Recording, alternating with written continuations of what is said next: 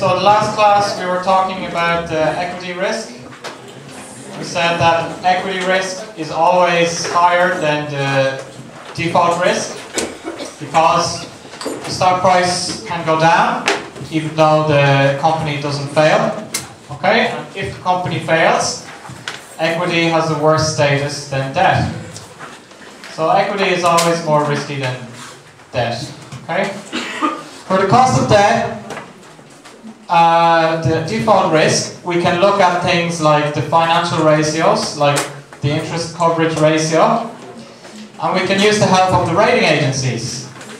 But for equity risk, the rating agencies is not that useful because the rating agencies are measuring default risk.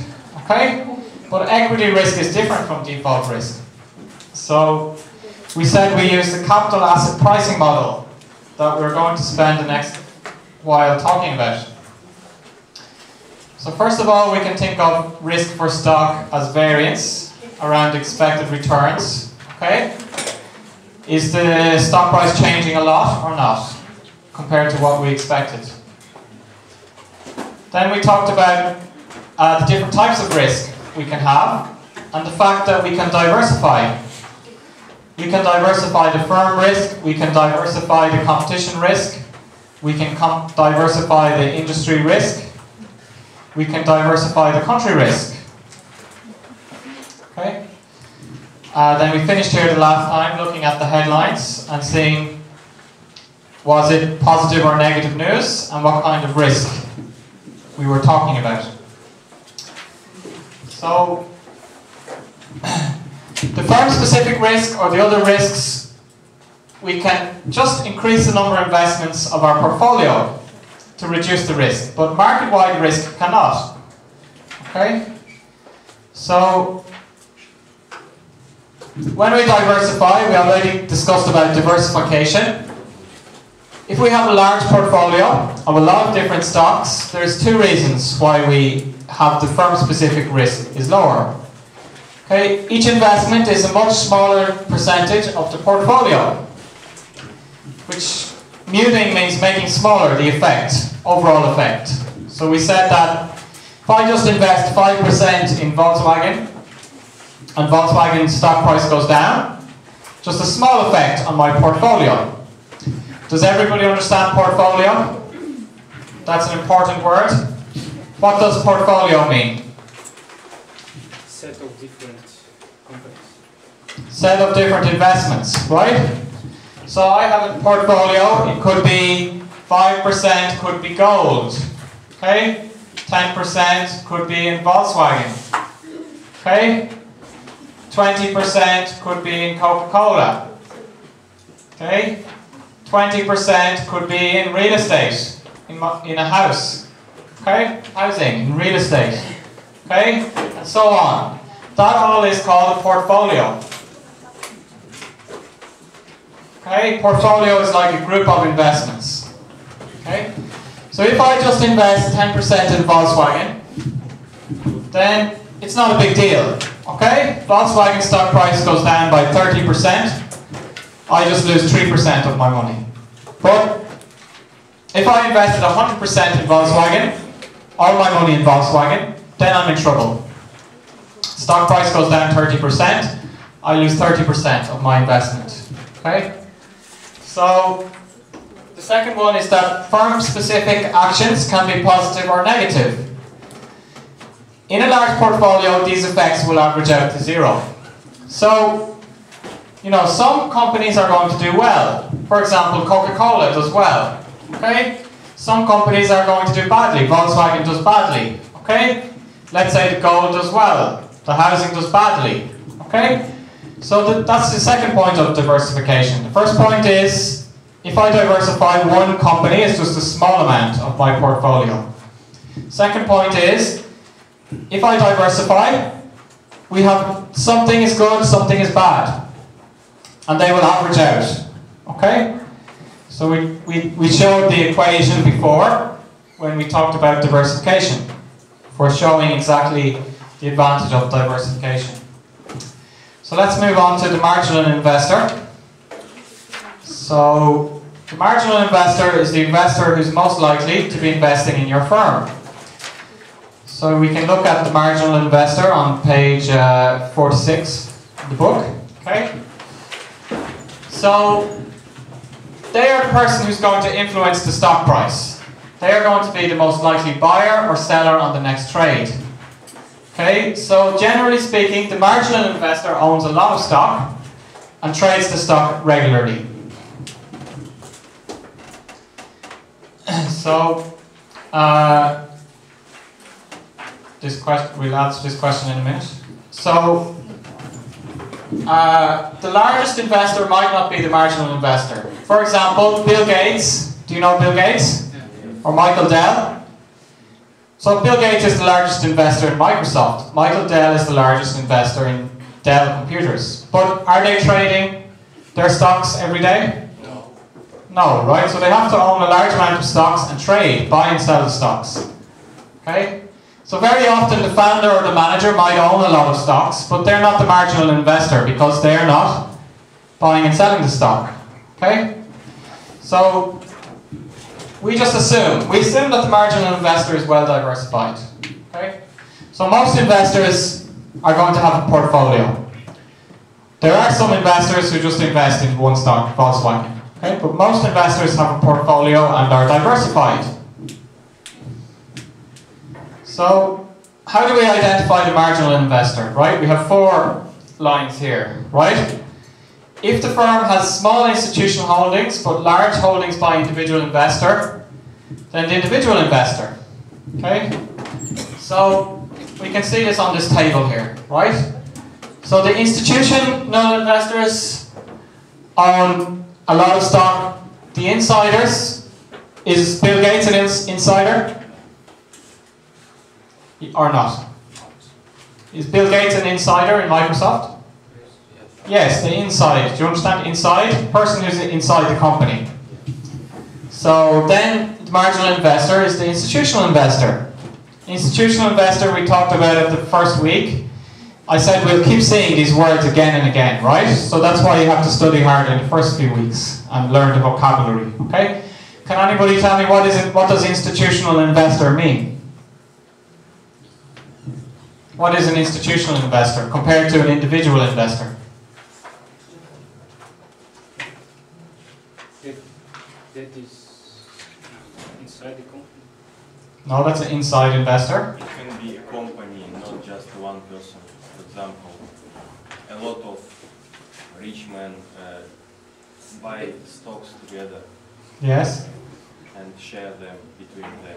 What's that called when all the people invest their money together? Investment bank. Fund, right? So then the institution is managing funds. Okay? So they make a fund, they advertise the fund, you decide to invest in the fund. They could make a fund like this, right? And then you decide to invest in the fund. They are an institution, they're a group, a bank, organization, a fund manager. Okay?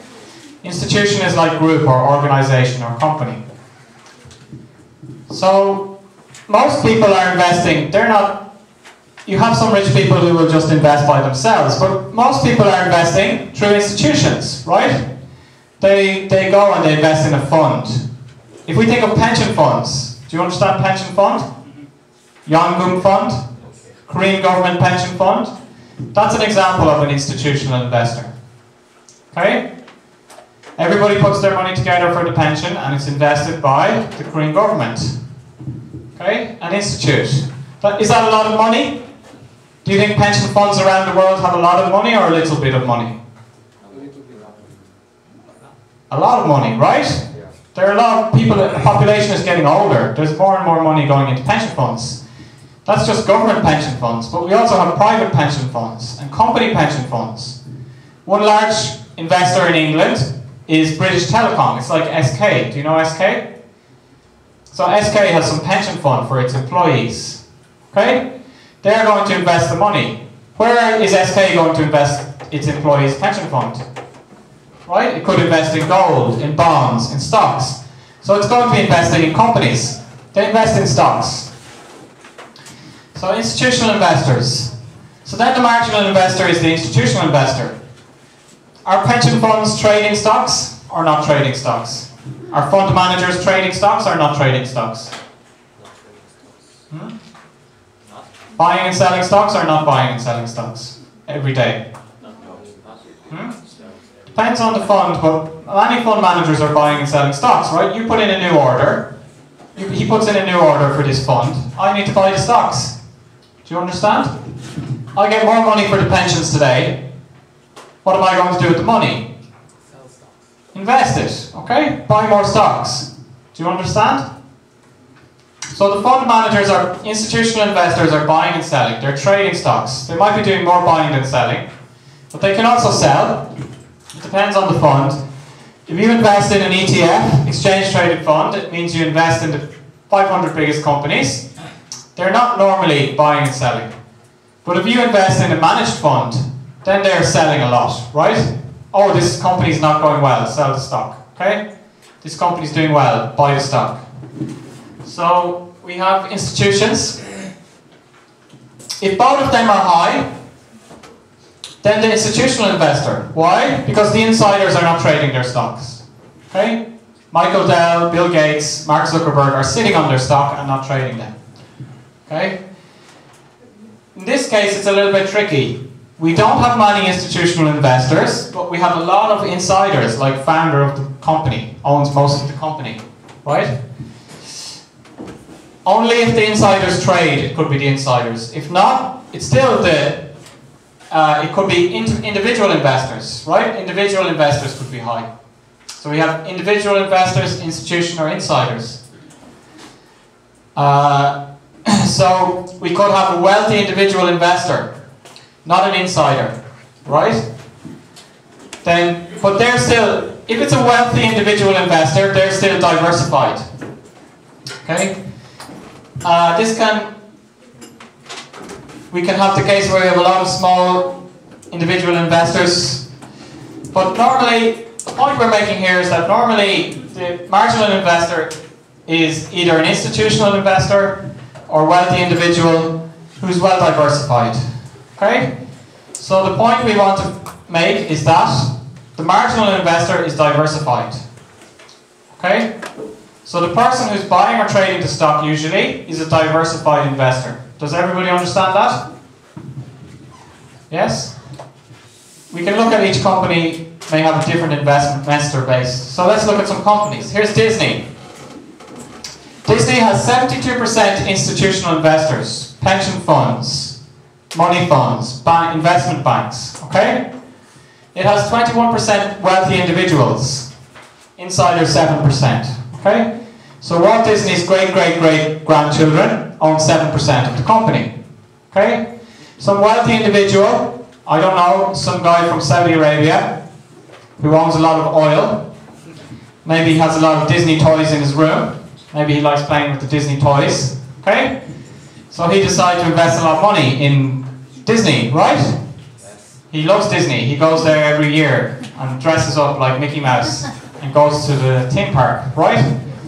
But he has a lot of money from oil, so he invests billions of dollars in Disney. Okay, so wealthy individuals. So who's the marginal investor in Disney? Institutions. Deutsche Bank, who's the marginal investor? Institutions. Okay, Aracruz is a company in India. Or sorry, Aracruz was in Brazil, and Tata Chemicals is in India. In Aracruz, who is in Brazil? Who is the marginal investor? Individuals. Are those individuals diversified or not diversified? If they're wealthy individuals, do you think they're diversified or not diversified? Diversified, right? Do you think the guy in Saudi Arabia only invests in Disney? No, he invests in a lot of other companies and areas. Okay? And then Tata Chemicals, again, is institutions. We can see insiders is a little bit high on Tata Chemicals. In countries, emerging economies, even in Korea, we see more insider family-run companies. Okay, if you look at Samsung, maybe Samsung has more of the family own more of the company. Okay, so who are the top investors? Who are the wealthy people who are investing in Disney? Steve Jobs, right? Passed away, but Steve Jobs' trust. So Steve Jobs is a billionaire. He decided to invest money in Disney. Okay? But he's diversified. He invested in other areas. Steve Jobs must have liked Disney, right? Fidelity Investments. Fidelity Investments is an investment company. Like, a lot of people, when they invest money, they think about their pensions. So pensions is a big thing, right? If we think of pensions and people with oil money, where are people from oil money from? What countries do they live in? People with oil money. Middle East, where else? Russia. Russia. South America. Right? Those kind of wealthy people. We also have sovereign wealth funds, the governments. China has a lot of savings, Chinese government. One of the big pension funds is Norway. Norway has a lot of oil, but Norway has a good system for the oil. All the money goes into the pension fund. Right? In other countries, a little bit more, they were unlucky because they found oil earlier. But Norway saw the mistake of all the other countries, and they said, this much money has to go towards the country's pension fund, right? So Norway has a massive pension fund now, okay? And they're investing money. So Fidelity, you save money for your investment, for your pension, you give it to Fidelity, State Street, Barclays, Vanguard Groups, Saudi Asset, AXA, they're all investment companies. Do you want to work for any of those investment companies? Do you want to work for an investment company after you graduate? One of the best paid sectors, if you're interested in money, right? Investment banking is one of the best paid sectors in the economy, right? You can get some qualification after you graduate about buying and selling stocks, right? Some license to buy and sell stocks, that kind of thing. Work for the investment company or investment bank. Okay, again the same here, investment companies. Okay, insurance companies. Tata Sons, here we can see the company, the sons of the owner own the company. Okay? So this just gives us an idea of who the marginal investors are. So, assuming diversification costs nothing, and all assets that can be traded, the limit of diversification is to hold a portfolio of every single asset. We already talked about this. This is the market portfolio. Okay? So I gave this simple portfolio here. But we could make the market portfolio, which is everything in the world. Every company in the world, everything like gold, copper, iron, cocoa beans, okay? Every financial asset that is traded in the world, we invest in that. That's the market portfolio. Okay? So, every investor holds some combination of the risk-free asset and the market portfolio. So, we compare the risk-free asset and the market portfolio. Okay? So, no risk, 100% US government bonds, zero risk. Okay? What about the market portfolio? Does the market portfolio have risk or no risk? Risk, right? We invest in all those different things, so it's a low risk, but it's still risky. Risk has risk. Okay? So, if we want some risk, we invest half our money in government bonds and half in the market portfolio. More risk, 25% in government bonds, 75% in the market portfolio. Even more risk, 100% in market portfolio. Even more risk, borrow money, invest in the market. Okay? Even more risk, invest not in the market. We're talking about the market portfolio now, but we could invest just one company. Even more risk. Okay? Even more risk, go to the casino and put our money on red or black. Okay? But this is normally the case for investors, right? Investors don't normally just invest in one company, okay? They invest in funds and they're diversified. So then, the risk of any individual asset, we come back to the capital asset pricing model, which we're using for the price of equity. This is the risk it adds to the market portfolio. So we said that the marginal investor who's investing in companies is diversified. Okay? They're already invested in the market portfolio, more or less. Okay? So the risk for them of investing in our company is going to be Does my company add risk to the market portfolio or not? How much risk does it add to the market portfolio? So this is measured statistically by how much the asset moves with the market, called the covariance. So we may have mentioned covariance before, but let's say we use the S&P 500. S&P 500, 500 largest companies in the US, right? And we see how is the S&P 500 moving. This is going to be the market portfolio, okay? And then we look at our stock. Okay, does our stock move with the market portfolio? Okay, it has a covariance of 1, a correlation of 1, moving together. Or does it move opposite to the market portfolio? Okay, my art is not very good, but this is the opposite way, right? Market is going up, this one is going down. Okay, then this will have a covariance of -1.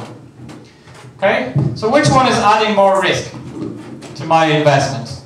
The blue or the black? Blue is adding more risk, right? It's the same risk. But black is taking away risk from my investments. It's going the opposite of the market portfolio. Okay?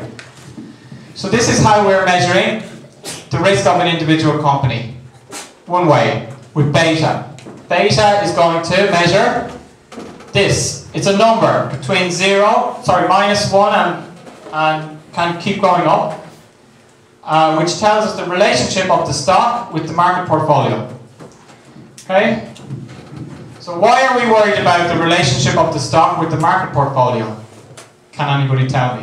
Why are we worried about that relationship? The relationship of the individual company with the market portfolio. Why are we worried about that relationship? I'm a company and I'm selling my stock to investors. Okay? Why are we worried about the relationship between my stock and the market portfolio?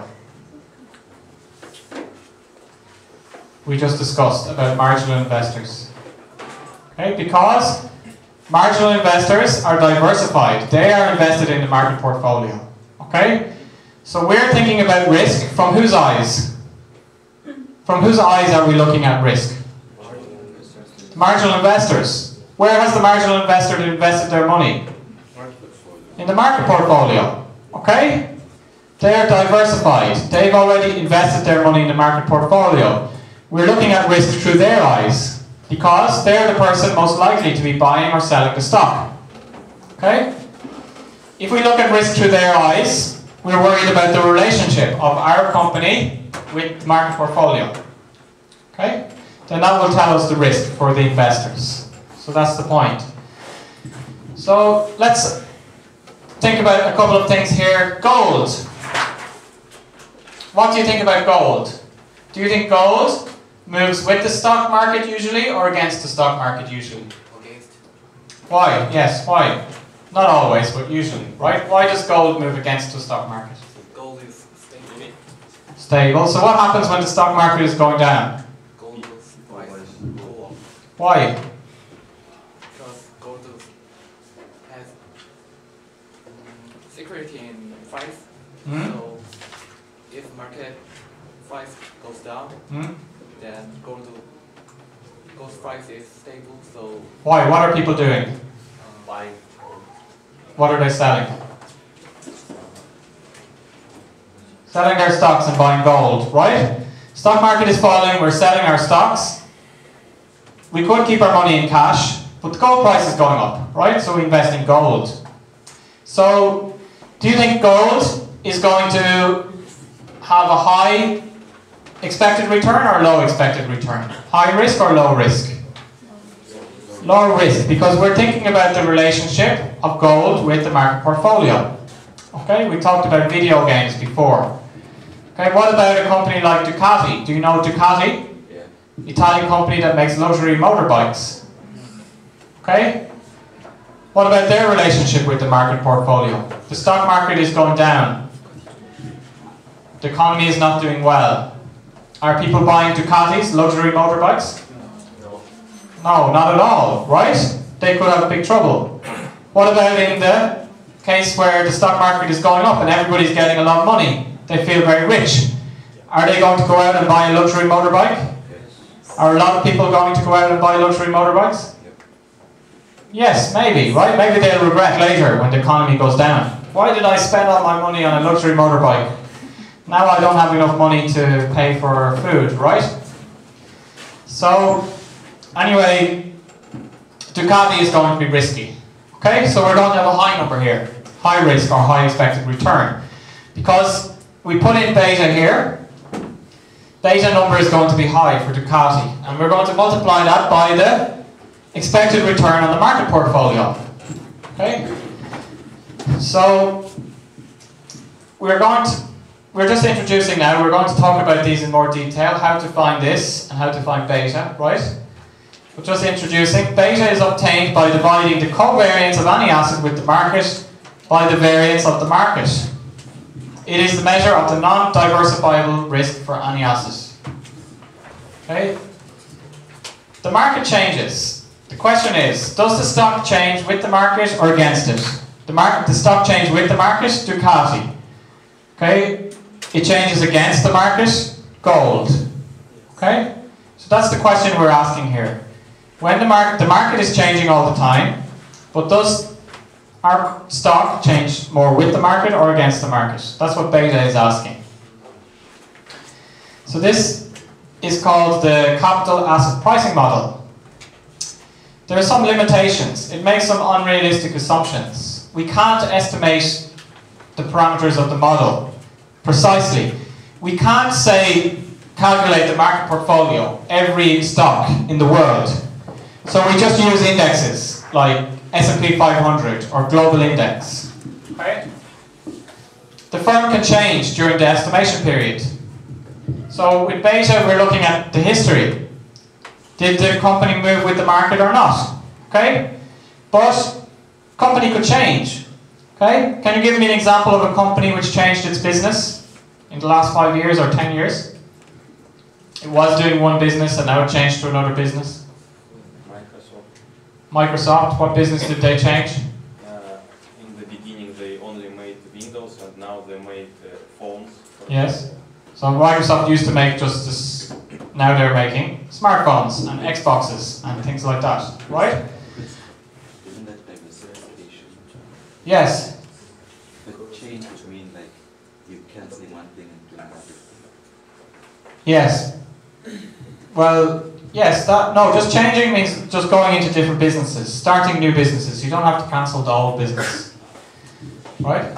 So just if the company is changing, let's say I was Ducati selling motorbikes, and now I start selling gold instead, right? Then the information of the beta is not going to be correct. So we're just saying this is some limitation of the model, right? Maybe the model doesn't work well where company changed their business.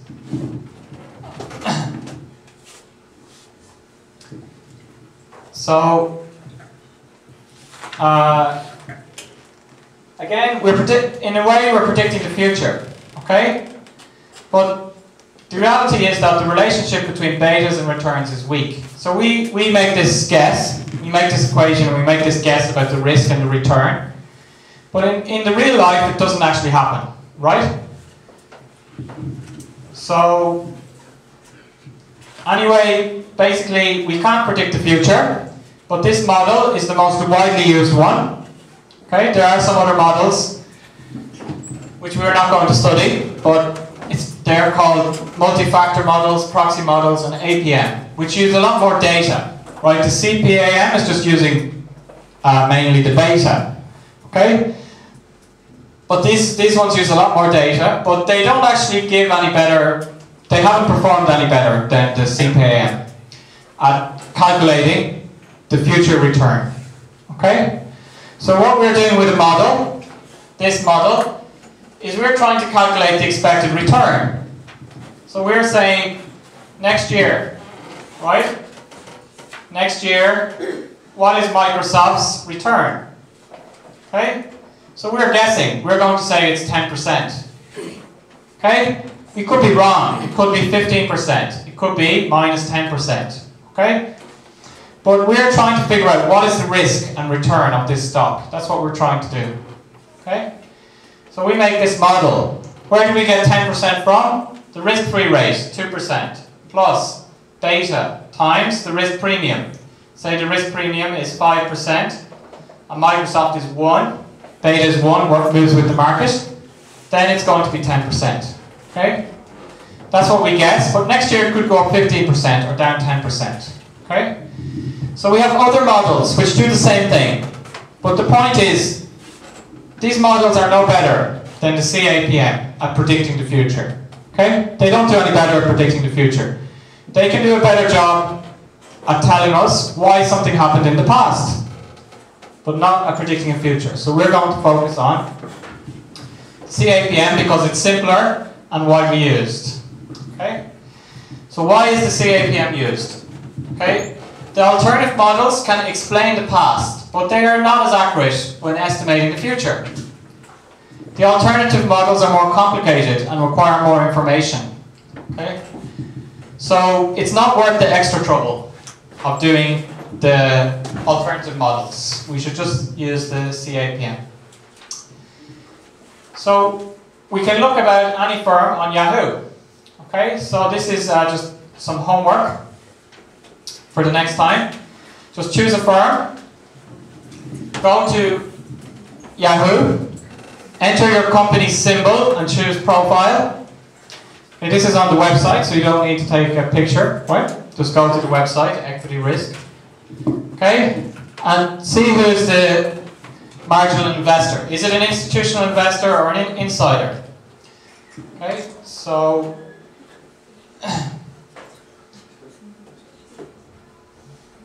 we can just look at how to do that now. You're going to check for your own firm. We can check here we can use Microsoft in the class. So just it helps you just to get familiar with Yahoo Finance.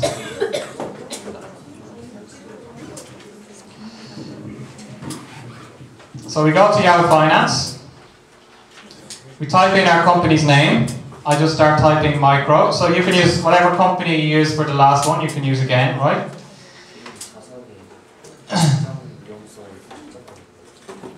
So if I just start typing in the name, it should come up in the underneath. Here we can see Microsoft, right? Click on Microsoft, go to Profile on the left. Click on Profile.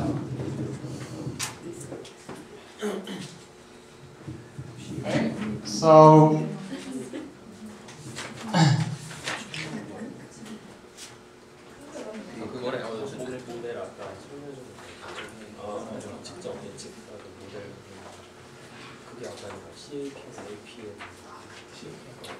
you can see here they have the corporate governance scores. Okay. We can see the main executives. And here we have View Insiders down here. You can click on View Insiders. Okay. Tells us the insider transactions. Who are the insiders in Microsoft? Here we can see Gates, Bill Gates. He's selling some stocks. Okay. Total insider shares. Okay. Held here. Sales purchased. Change in institutional shares held. So here in ownership, we can also see major holders. So who's the main holders of shares in Microsoft, right? So top institutional holders here, Vanguard, top mutual fund holders, and major direct holders. Actually, Bill Gates is not the main holder now. Steve Ballmer, who started the company with Bill Gates, he owns this many shares, right? Bill Gates owns this many shares. But Vanguard Group, institutional investor, they own more shares, 485, right? Bill Gates owns 206, he owns 333. So we can get an idea of the percentage, right? Percentage of shares held by insiders, 4%. Percentage of shares held by institutional mutual fund holders, 73%. Okay? So then we know how much breakdown of ownership of Microsoft. Okay? So Yahoo Finance, ownership on the left, major holders. Okay? And we can see the insiders. Are they trading or are they not trading their stock? Okay? If you were invested in Microsoft and Bill Gates starts selling all his stock, would you be worried? Yes, maybe. Would you start selling your stock too? Yes. Yes, right. So one reason why the insiders don't sell their stock much, okay? They want to hold on to their stock to give confidence in the company. So do you understand the task? So find out what percentage are insiders, what percentage are institutional investors for your company. I'll ask you in the next class. Okay, so right now then let's discuss these questions. You can use your book and PPT to answer the question about what we just studied. So the first one, give an example of a type of industry risk. So discuss with your partner.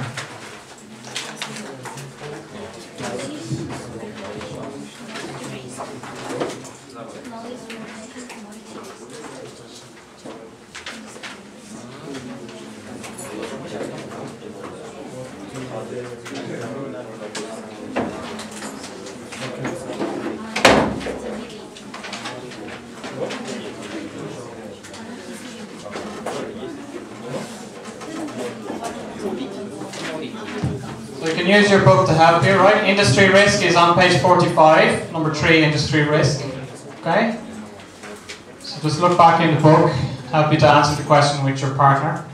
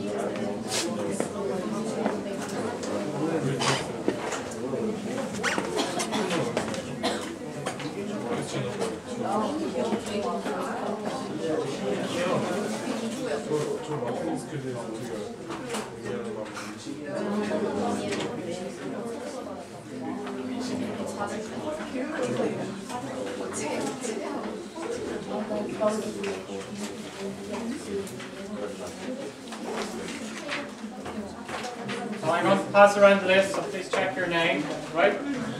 Do you know why there appear to be some students missing today? Is there something on? No.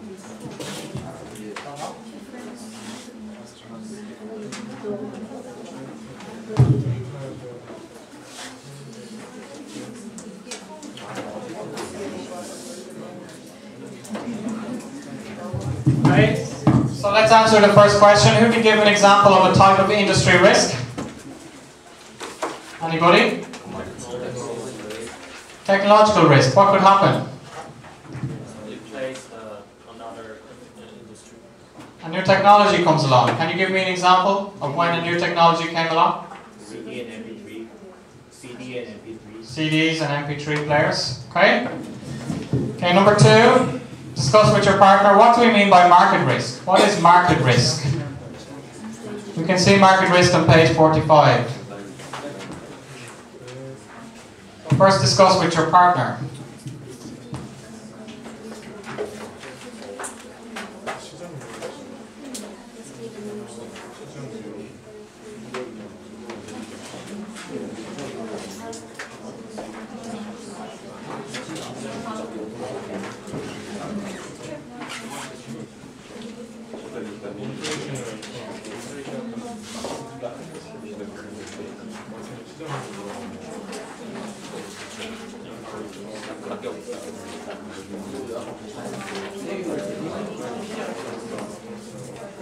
필수적인 방법이라고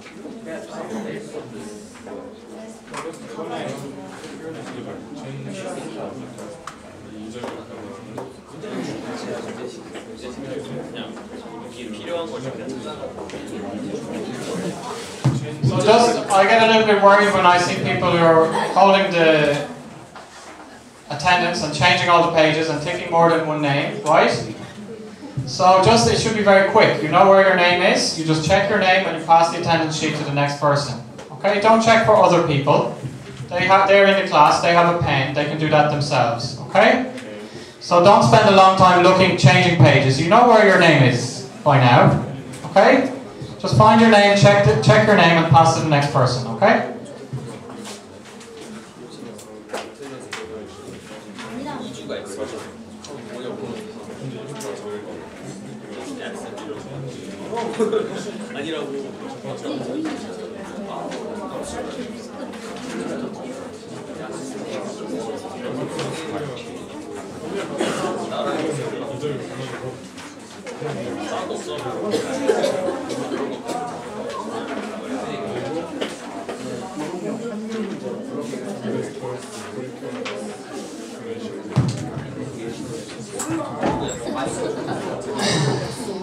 Okay, so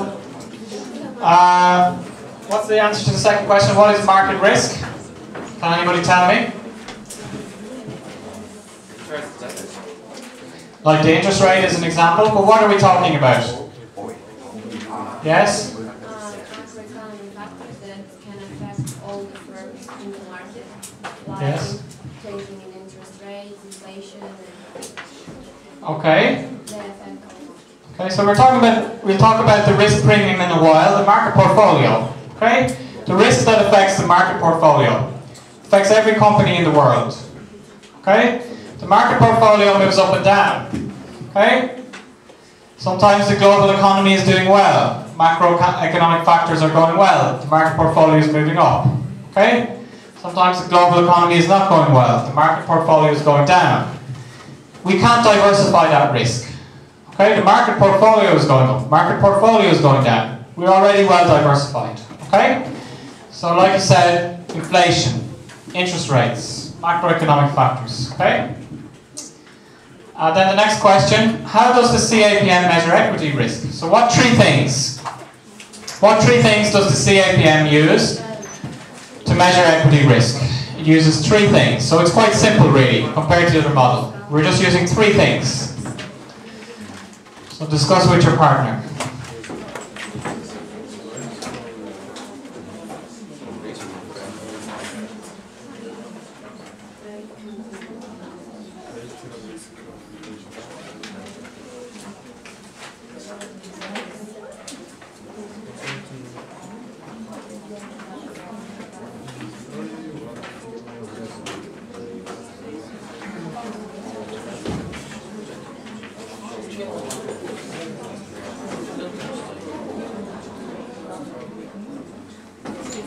Okay, so we should know, we're not memorizing the equations, but we should, when we get familiar, we should know this equation, right? So what three things does it use to measure the market risk? So we have the risk-free, we call that RF, risk-free return, right? We use that for everything, risk. Then second thing? Yeah, so the market portfolio, right? And we call this premium. Okay, the premium is how much more is it risky to invest in the market portfolio than the risk-free investment, right? And what else? And beta, what is beta? What does beta tell us? The relationship of two things. What two things? Market portfolio. The relationship of the firm and the market portfolio. Okay? So by using those three things, we can calculate the cost of equity or the risk of a company, individual company. Okay? That's the CAM. So then, question number 4, discuss with your partner. According to the CAPM then, what is the best investment for an equity investor? If I'm going to invest my money, according to the CAPM, what's the best investment? Where should I invest my money? According to this theory. Anybody answer? This would be a quick answer. Diversify, what's the most diversification we can do? Market portfolio, okay? So according to the CAPM, the best investment is a market portfolio. But one problem is the CAPM doesn't think about transaction cost. Transaction cost means I want to buy real estate in Nigeria. Maybe I need to fly to Nigeria and I need to pay a broker in Nigeria. Their transaction cost takes a lot of time, right? But this is theory, okay? In theory, the best investment is invest in everything in the world. So then, let's take a break now for 10 minutes.